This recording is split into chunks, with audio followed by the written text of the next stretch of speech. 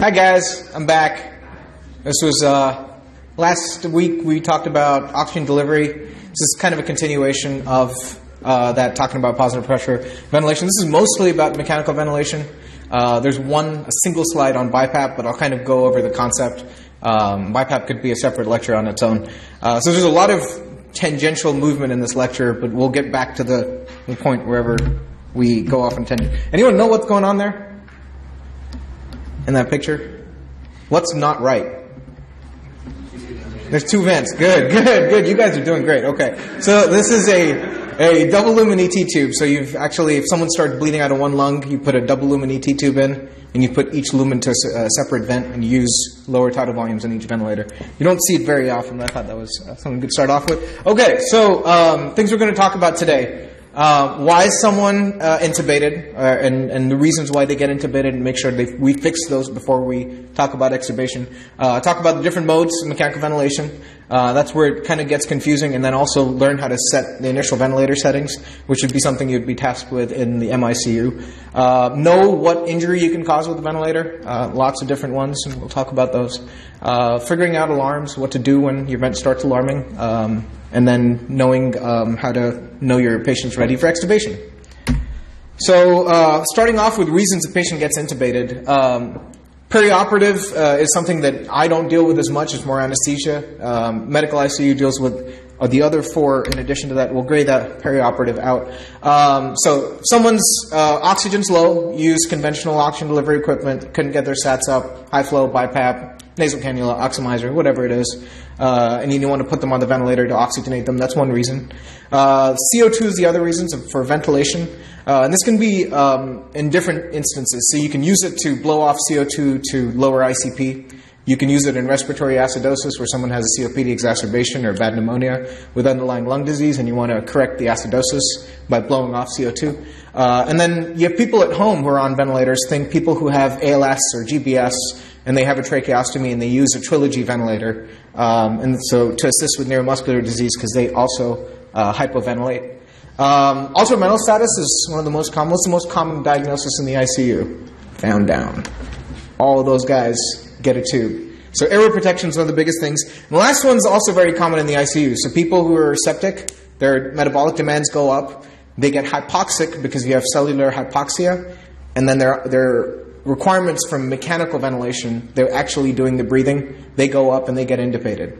So not necessarily that they have sepsis from a pneumonia, they could have sepsis from a UTI, and they end up getting intubated because you want to support their thing. So those are the three main things that we do for a patient on a ventilator: oxygenate, ventilate, and protect their airway. Airway protection is done by this.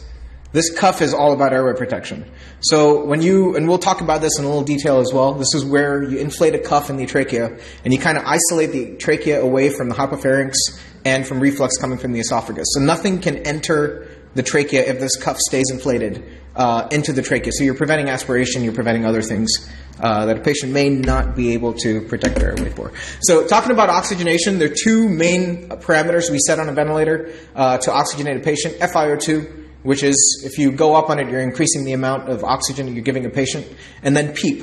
So we'll talk about the concept of PEEP, but what it really is we keep the airway patent. So when you breathe out, the lowest pressure your system will see will be the PEEP, and that prevents airways from collapsing and reopening again and again. And that's important. So if you want to recruit more alveoli, or you want to have more alveolar units take part in inspiration and expiration, you keep the PEEP higher and you recruit more alveoli. So that helps you with oxygenation. So you go up on FiO2 or you go up on PEEP, and you're eventually going to improve their partial pressure of oxygen, or the tension, or the saturation of hemoglobin of oxygen.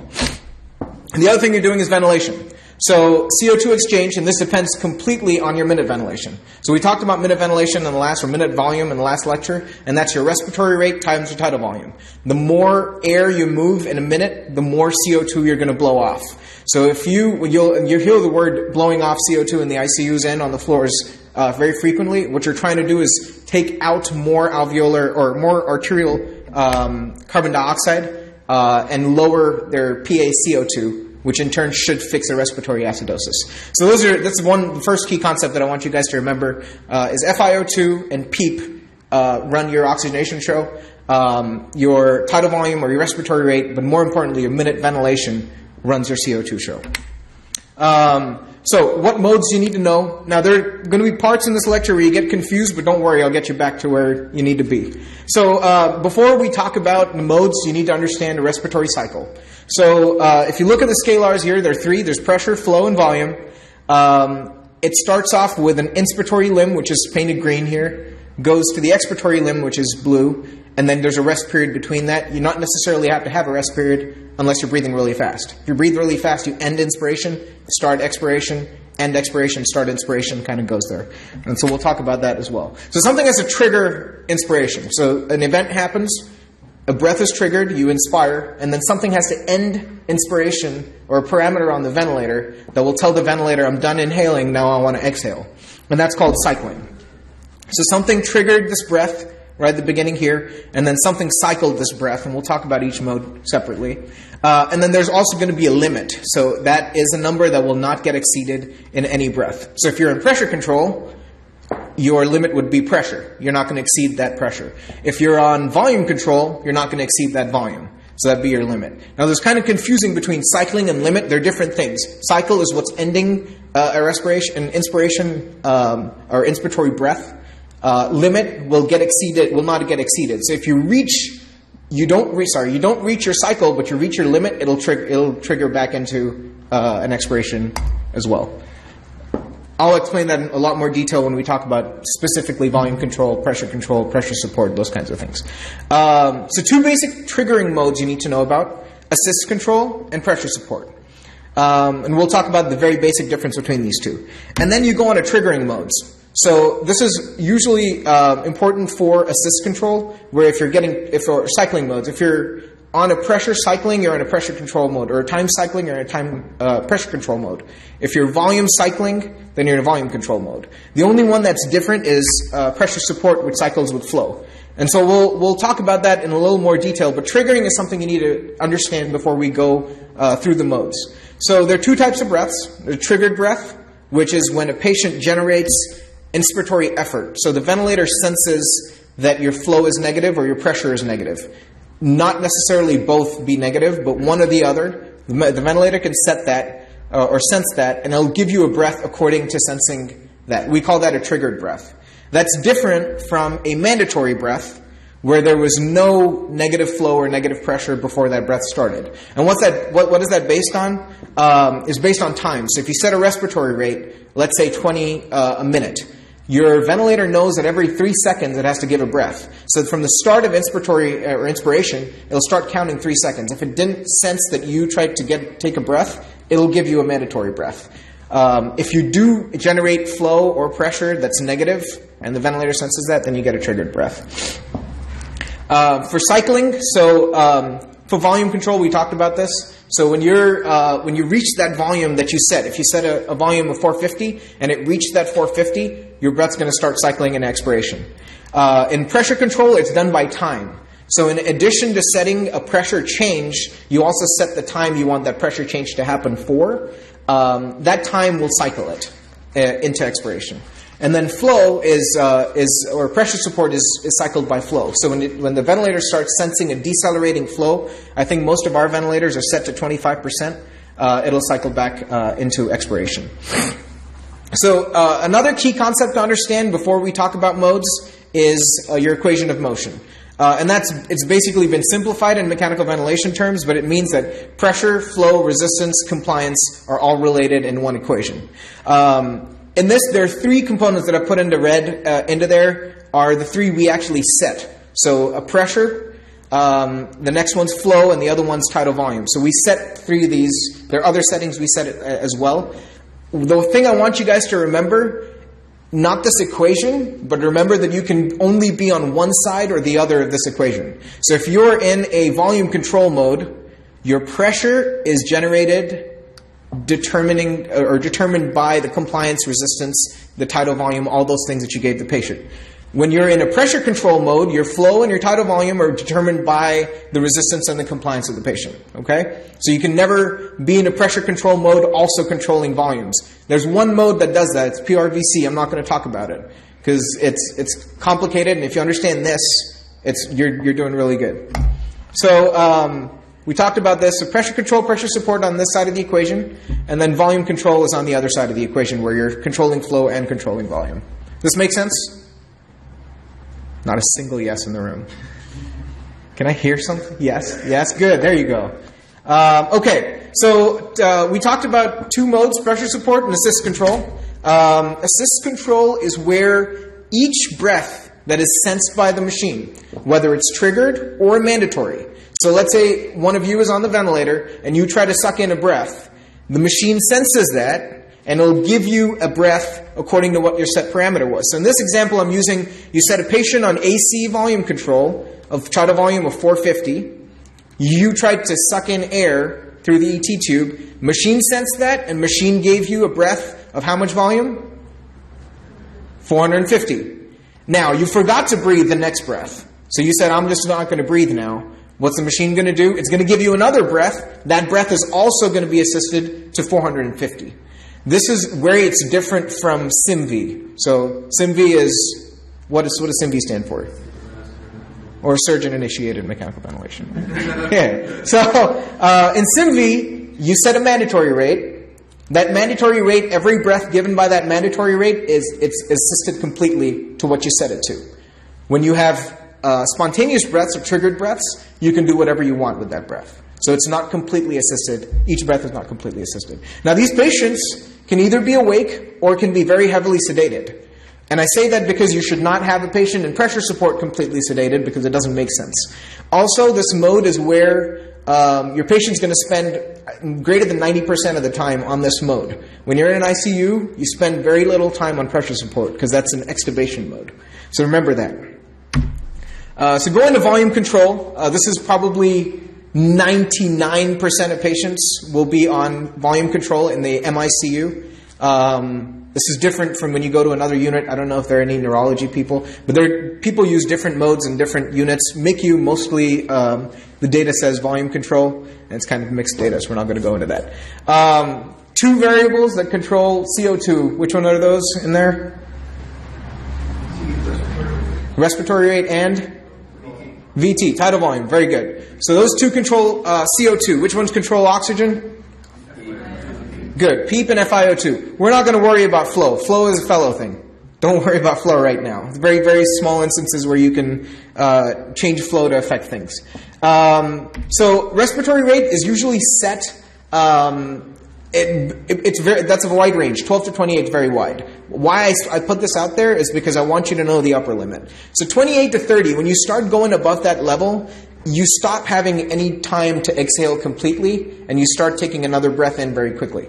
You would keep a lower rate for people in asthma exacerbations and COPD exacerbations. Anyone know why? Chronic retainers A and B. Breath stacking. So they auto-PEEP. Okay? So any patient you have, even if you see a pH of 7.10 with a PCO2 in the hundreds, reflexively, you want to put them at a rate of 28 and blow off CO2 as quick as you can. Remember, you're going to cause them more injury by doing that. So keep a low rate, usually around less than 20. If you try to go above 20, your attendings will probably be like, let's take a break and see how he goes. Tidal volume, this is something that we mandate, and we'll talk about why you need this. 6 to 8 cc's per kg. And the data started off from ARDSnet, ARDS trial, ARDS, where they saw that when you go up on your tidal volumes above 6 cc's per kg, you start causing more lung injury, and your patients last on a vent longer. So as much as you can, 6 cc's per kg, if you can not do it at 6 where they're double triggering or there are other problems, you'll see some attendings or some fellows go up above 6 to 8 or close to 10, but it should never be in that range. Yes? So that's ideal body weight. Correct. And we're going to talk about that in a little bit. This is very good. Ideal body weight, which is based off of height. So if you gain 200 pounds, your lungs don't get any bigger. But if you get 2 inches taller, your lungs get bigger. PEEP is what keeps your lungs open at the end of expiration. So that's the lowest pressure your system is going to see ever during a respiratory cycle. Use higher PEEP to oxygenate people. So if you have someone in bad ARDS, you'll see them be at much higher PEEP levels. Always remember that the sicker your patient is, or the higher your PEEP is, the sicker your patient is. So if you're thinking about extubating someone and they're on more than 10 a PEEP, it's probably not their day to get extubated today. Okay? FiO2 is basically the same as any other system that you're using. More oxygen you give them, the more their SpO2 or PaO2 should go up. The lower number is interesting. So when I did residency, which is New Mexico, the lowest number would be 28 or 30. And here in our ICUs, almost every RT puts them on 40 at the lowest. So if you see 40, it probably means that that's where they're going to be before they get extubated. And we'll talk about extubation later. Flow is usually around 60 liters a minute. It varies between 40 to 80. There's some instances where you can change flow to achieve some things like better triggering or better synchrony with the ventilator. But we're not going to talk about that too much today. So remember, we're on the right side of this equation. So we're in volume control. We're controlling flow. We're controlling tidal volume. And our pressures are determined by the interaction between resistance, compliance, and the system. Okay? Questions about volume control? None. All right, AC pressure control. We'll come back to all these concepts. It'll make a lot more sense once we get towards the end of this lecture. Pressure control is, so there are three variables now controlling your ventilation. You've got I time, you've got delta, or your change in pressure, and then you've got your respiratory rate. So the respiratory rate is about the same. I forgot to mention when we were talking about volume, look at what your patient's doing before you intubate them. So if someone's breathing at 30 a minute, and you paralyze them, and then you put them at 12, by the time you check a gas in an hour, they're going to be at pH of 6.9. So you got to see what your patient's doing before you you intubate them so that you know what to do with them after you've intubated them. This is different for someone who's, let's say, found down comatose. You intubate them. You had no idea what their respiratory rate was. So you put them on a rate and you see how they do. Always get a blood gas after or an hour after you've intubated so you can know. Now, delta P is basically what controls your tidal volume in this mode. So it's the amount of extra pressure to give a patient above PEEP. Okay? And that's important. I'll talk about why. If you put someone on 5 over 5, and you want to increase their tidal volume, going up on that delta of 5 will increase your tidal volume. So the more pressure you give them, the more volume you'll get. And that depends on the resistance and the compliance of the patient. I time, we're not going to worry about too much, but usually around 0.9 is what we set. And it's not as important what your absolute I time is, but what your ratio between the time you get for inspiration and the time you get for expiration. It's a little complicated, so I'm going to skip that part too. But if you know how to change pressure in this mode, that's one of the most important things. PEEP and FiO2 usually don't change in this mode. The reason I mentioned PEEP and delta P is because when you are in a volume control mode, your pressures depend on the lungs and the circuit. When you're in a pressure control mode, you dictate what your peak pressure is going to be. Your peak pressure is going to be your PEEP plus the delta. So that will always be the case unless you have auto PEEP or something else, and we'll talk about that. So volumes are determined by the interplay with resistance and compliance, and then you increasing your delta will increase your tidal volume. So when you put someone on a vent with pressure control, if you do, you put them at a certain number, let's say 10 of pressure delta P and 5 of PEEP. And then you look at your tidal volume. If your tidal volume is 200 cc's on 10 of delta, you want to go up on your delta to get up to your 6 cc's per kg sort of thing. Does that make sense to everyone? Yes? Good. Okay. This is a good graph to see. So when you've taken your delta P up higher, your volume has increased. And this is what I wanted you to show here. This is your I time. So you start inspiring, and then as soon as you hit that time where the machine knows you want to cycle into expiration, you'll start breathing out. Okay? All right, pressure support. No mandatory breaths. So if you try to take a breath, it will give you a breath and support it to the pressure you set it at. If you don't take a breath, you forget to breathe, you stay apneic. Okay? There is a backup rate in the ventilator. So there's apnea alarms that if you don't breathe for, I think it's somewhere between 10 and 20 seconds, the machine will switch back to the last mode you were at and start. And it'll keep bleeping until someone looks at it and says that someone was on a pressure support trial and went apneic. This is something we use to wean the ventilator. So in the morning, and we'll talk about extubation towards the end, in the morning, people will be on breathing trials with pressure support. They call it CPAP. This is not CPAP. CPAP is what you use at home. This is pressure support. So people are usually awake and following commands on this mode. It changes just very slightly when you're on a trach. Because on trach patients, you want to keep pressure supporting them so that you can get them off the ventilator eventually. So 3 settings only, simplest mode to set. 3 settings, pressure support, PEEP, and FiO2. And out of that, PEEP and FiO2 don't even change. But the thing that does change is the numbers that you use on them. So you'll see that previously PEEP I said 5 to 20. I said FiO2 would be 30 to 100. You do not want someone on a pressure support trial to be on a lot of vent support. So their PEEP should be low. All the data suggests less than 8. So 5 to 8, usually put them on 7/5 is probably the most common you'll see in the ICUs. And FiO2 should be low, so less than 60% before you extubate someone. Pressure support, again, is a similar thing as pressure control, where you put them on a pressure, and then you see what they do. If your volumes look good, their minute ventilation looks good on the current pressure support you put them on, you continue. If it's low, you up your pressure support, similar to what you were doing in pressure control, until you get your set tidal volume.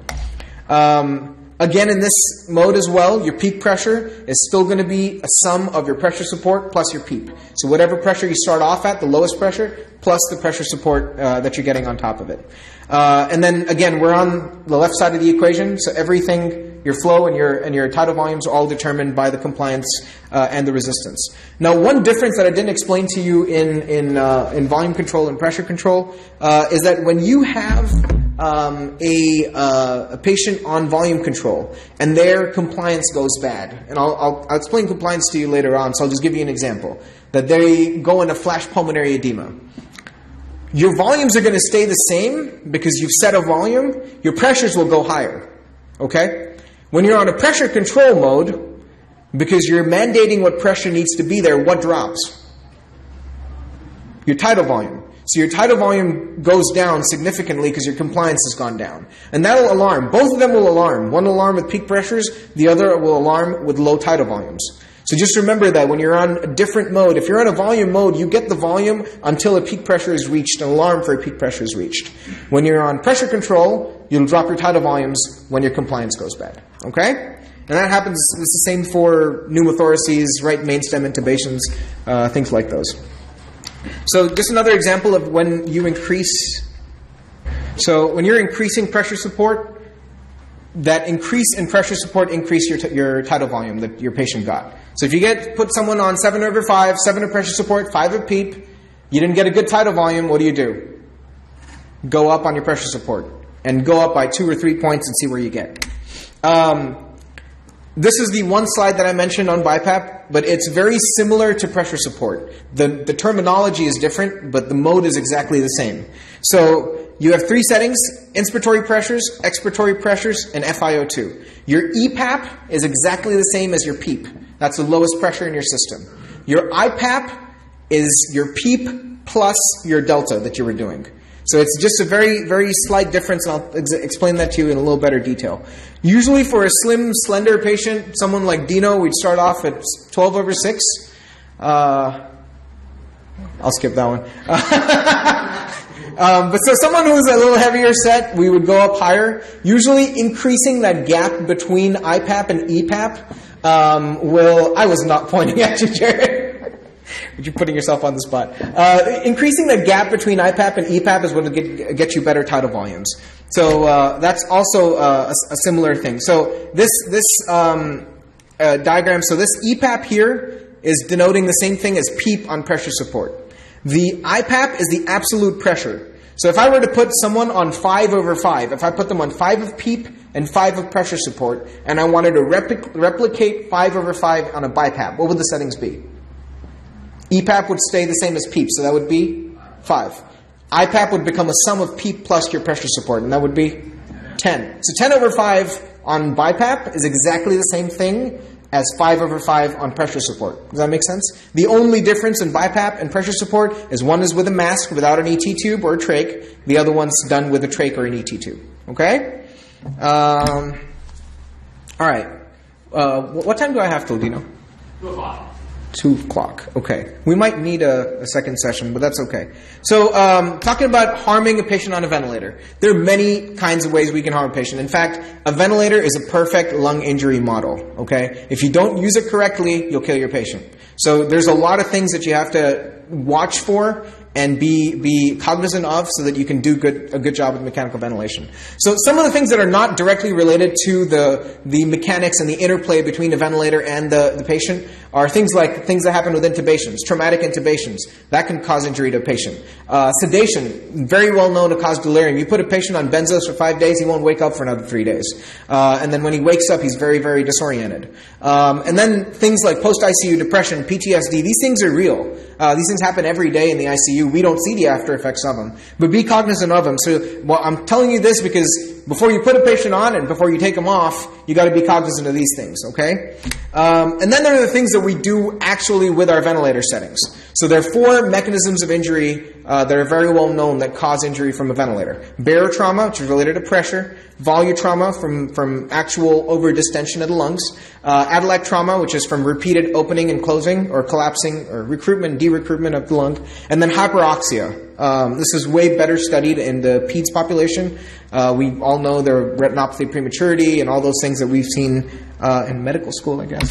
So barotrauma. 2 pressures you need to be aware of. Peak pressures and plateau pressures. Just remember them for what their names are right now. I'll explain to you what exactly they are afterwards. Both of these pressures need to be mandated at below a certain number so that we can know what they are. So what is your peak pressure? Your peak pressure is the highest pressure your system sees. You take a breath in, you look at the curve, that highest pressure that the system saw is your peak pressure. To get your plateau pressure, you need to do a maneuver. What is the maneuver called? Inspiratory hold. Very good. So you do an inspiratory hold, and what you really did in this patient is that you eliminated flow. Okay? Now you look at this equation here. If you get rid of flow, which is this V dot, you got rid of the entire component of resistance. So it's 0 multiplied by resistance. All you are left with in the system is compliance or elastic issues. This number will tell you a lot of information because at this point in time, when you've given a patient a breath and held the breath, your ventilator has a direct connection of air from the alveolus to the ET tube. Your ventilator can measure the pressure at the alveolus, and this is actually called the alveolar pressure, the plateau pressure.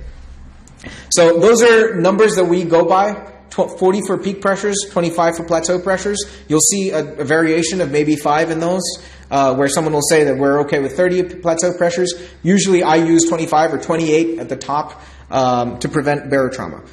Things that you'll see in a patient with barotrauma, pneumothoraces.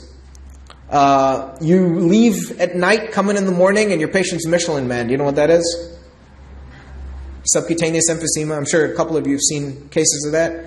These are all related to barotrauma. So if you get a patient who's had these things, you should suspect that somewhere in the initial part of this stay, we did some injury to the patient with pressure. Volutrauma. So you're over-distending the lung. This is the worst out of all of the injuries we cause. And there's very good data for this. About 20 years ago, your set tidal volume on a patient would be anywhere between 800 to 1400 mLs per breath. You look in the ICU right now, you won't see a single patient above 600 mils. And that's a huge change that's happened in the world of mechanical ventilation. Now, someone mentioned ideal body weight. You did. So ideal body weight calculations. The simple way of doing it, it's 50 for each, for up to 5 feet. So if anyone's 5 feet, 50 kgs is their ideal body weight. Every kg they go above it, 2.3 kgs, or every inch they go above it, you add 2.3 kgs to their ideal body weight. It's 4.5 kilos lower for women. I usually teach my residents this kind of range. So for the average American female, 5'4", tidal volumes are between 330 to 440. Average American male, 5'10", tidal volumes between 440 and 580. So the reason this is important is because it causes an inflammatory cascade. You get cytokines, you get fever, you get really, really sick from volutrauma. We don't see it as much because the patient's already sick as snot to start off with. You put them on a ventilator, cause injury, it's not going to add too much to their picture. You take someone healthy and do that to them, you'll see them get a lot sicker really quickly. So pay attention to that. This is a study from Critical Care Medicine 2014 telling you that atelectatic trauma is actually not that bad. What's actually worse is volu trauma for patients. So this chart at 3 a.m. or 3:30 in the morning, you want to choose a tidal volume. For a female, stay between 350 and 450, you'll probably be good. If for a male, stay between 450 and 550, you'll probably be good. Knowing that this is for the average American male and average American female. At 7 o'clock in the morning before you round, take out a calculator and calculate it out. At least you prevented injury in the morning and you look good for your attending when you present. All right. Atelectatic trauma. So this is from repeated recruitment and de-recruitment of the lung. When you add PEEP to a patient, this is exactly what you're preventing. So that low PEEP of 5 is trying to keep all the alveoli open. And we only need PEEP when we're on positive pressure. All of us right now are doing negative pressure ventilation. We don't need PEEP because we don't have that sucking out of air with a ventilator and getting filled up with air with pressure. So there's a very good video that I actually took off of YouTube. Hopefully this works. So that's a lung without any PEEP applied to it, okay? And you'll see that this guy's trying to bag pretty hard, and you see the lung looks all mottled and all nodular. So see what happens when you put PEEP onto this patient. So you see how those alveoli are getting recruited? And when he lets go of the bag, it stays recruited. It doesn't collapse back into, again, like the shriveled lung on the other end. So this is exactly what PEEP's doing for you. It does a lot for your patient. And it's also preventing injury. So keep PEEP in mind, at least 5 of PEEP. Go higher when you need to oxygenate. And the last one's hyperoxia. There isn't a lot of good data for this. And in fact, this is the largest meta-analysis I could find. I think there's 18 studies that they included in this. They excluded all sepsis patients, all pneumonia patients. So it's not even talking about my population that I see. But there are strokes, there are ACS patients in here. And they did a meta-analysis saying that there are better outcomes, lower mortality when you get exposed to less oxygen. And by hyperoxia, they define it by a PaO2 greater than 300 millimeters of mercury. So for not very good evidence for it, but try to keep your patient on the lowest amount of FiO2 that keeps your SATs barely above the 92 mark and that 65 mark on PaO2. Even if you look at the effect, it's not a very strong effect that's favoring normoxia on this study, but I'm sure there'll be more literature coming out. I think I can do this. Okay. So 3 most common alarms. Peak pressures, low tidal volumes, and a low sat on the ventilator. That last one is where I want most of your attention, but I'll talk about the other 2 as well. So looking at the equation of motion again, now we're going to talk about those 2 things that we didn't talk about, your compliance and your resistance. So resistance is basically your airway, so from your ventilator till the tip of the ET tube is usually where resistance issues come. Compliance has got to do with the actual lung being sick, okay? So talking about compliance, how you define it is a change in volume over a change in pressure. How I want you to think about it is if someone's compliance goes bad, it takes more pressure to get the same amount of volume, okay? So decreased compliance, harder to inflate the lungs, you get higher peak pressures and higher plateau pressures, okay? So if you remember this part of plateau, that you're compliant with worsening compliance, your plateau goes up. That's all you need to know about peak and plateau pressures. Now, when you have someone whose compliance goes up or their resistance goes up, that peak pressure will climb. The only way you can tell whether this is a compliance issue or a resistive issue is inspiratory hold. Beautiful. So let's do an inspiratory hold on this patient. And we did an inspiratory hold, and you see that the plateau is very close to the peak pressure. What does that tell you? Is this a resistance issue or a compliance issue? Compliance. Very good. It's written right up top over there.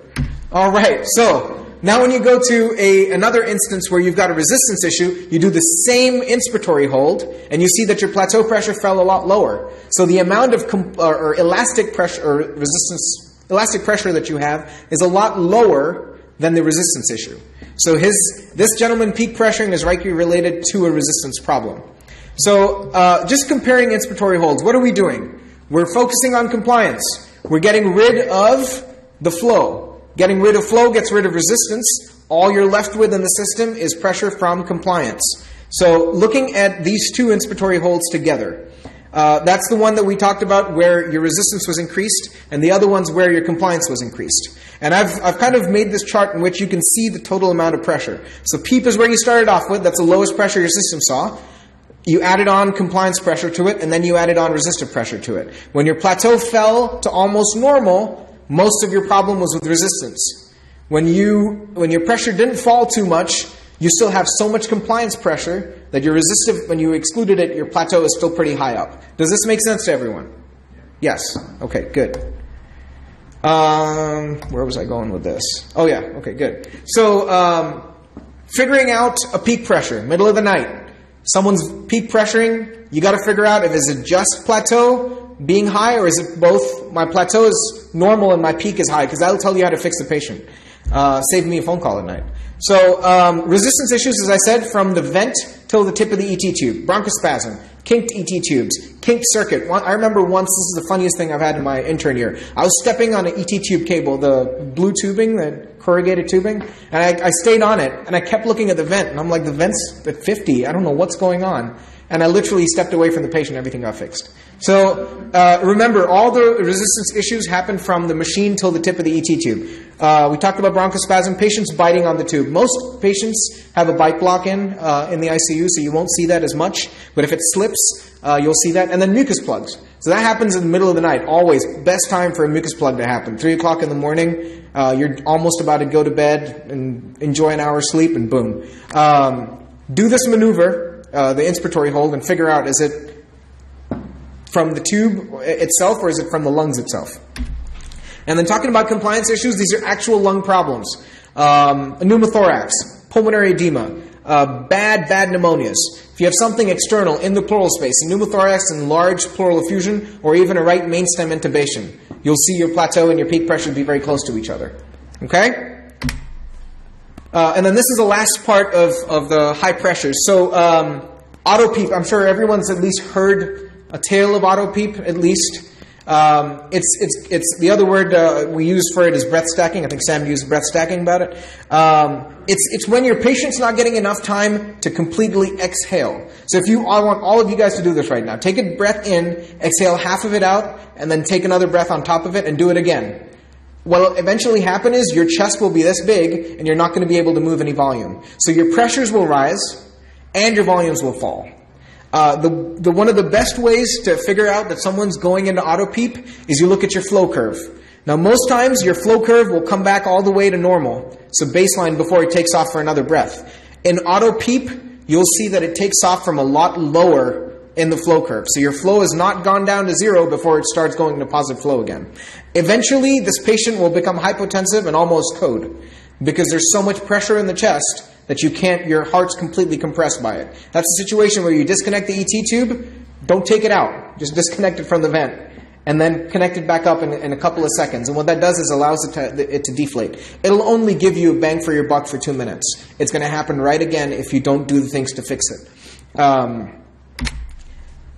And then to look for an auto PEEP, you do what we call an expiratory hold. So you have the patient breathe in, breathe out all the way, and then you hold their breath. And the scalar looks something like this. It'll rise a little bit. So your PEEP that you were actually giving a patient was here, and then your auto PEEP is this top part. So that's, if you had a set PEEP of 5, your total PEEP over there is 10. So your intrinsic PEEP is 5. Does that make sense to everyone? So up to 2 to 4, people are okay with auto PEEP. When it starts going above that 4 mark, we start getting worried and start to do something about it. The other 2 alarms so one was tidal volumes, the other is low oxygen. I'll probably stop right there after the end of the alarms. So when your tidal volumes go out, one of the first things you want to make sure is your vent didn't get disconnected. Because that's very commonly happens in the ICU. It slips a little bit, you start getting leak, or there's a port that's opened up. The best people to call when a vent alarms is RT. They have dealt with ventilators for way longer in their lives than you have ever. When I can't figure out a vent, I call the RT because that's their job. So look for a circuit being disconnected. The other one's cuff leak, and I'll talk about cuff leak the next time a little more in detail as well, because that's something you look for before you extubate, and you also look for, or you freak out about when it happens in the middle of the night because someone needs a tube change then. Okay? And then bronchopleural fistula is interesting because when you get a hole in the lung, it's communicating with the pleural space, you put in volume to the lung, it goes out that hole into the pleural space. If you have a chest tube, it goes into the chest tube. And you only get back 100 cc's of the 400 you gave the patient. That's another common reason why you would get low tidal volumes. And then this is something I picked up from Life in the Fast Lane. Any people subscribe to it? Yeah, it's pretty good blog. So there, this gentleman, Chris Nixon, came up with a DOPES for a patient being hypoxic on a ventilator. So your tube moving, so right main stemmed or extubation. A mucus plug or something else, blood clot that comes a tip of the ET tube blocks it off. Pneumothorax, pulmonary edema, bad pneumonias, aspiration, things that can happen to the patient. Your equipment malfunctioning. Very rarely does this happen because every vent before it gets out of the RT office into a ICU room has been checked. And you see that the drape they put on top of it and there's stickers on it that say that they've checked everything. So it rarely happens, but it can. And the last one, stacked breaths. So if you're auto-peeping, you'll drop your sats. You'll also get hypotensive bradycardic and potentially code. So it's a quick way for, when I was a resident, I would use this to quickly triage someone who's hypoxic on a ventilator and figure out why that is the case.